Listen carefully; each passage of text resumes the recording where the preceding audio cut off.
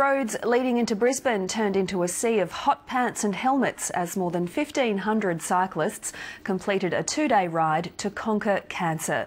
Their pain and sweat have paid off, with more than $5 million raised for the Queensland Institute of Medical Research to fight breast, bladder, brain, prostate, colon and kidney cancers.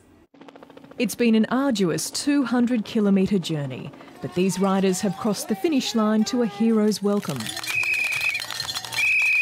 It's a race where everyone's a winner. Many have overcome far greater challenges just to get here. Yeah, I was diagnosed with prostate cancer in 2010, and when I came out of surgery, doing this ride was one of the goals I set myself. Others who work on the front line against cancer swapped their lab coats for Lycra.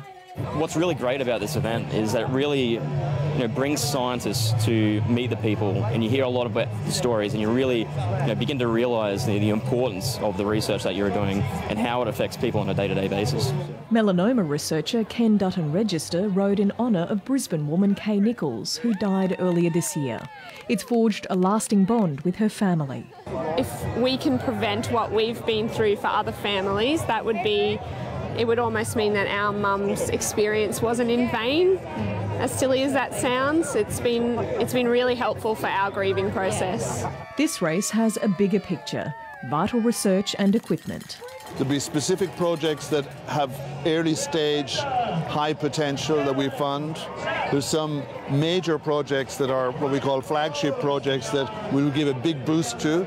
There's one goal everyone shares. The kids don't go through it. And if that happens, it's worth everything. With an estimated 23,000 new cases of cancer diagnosed in Queensland this year, it's well worth the effort. Francine Norton, ABC News, Brisbane.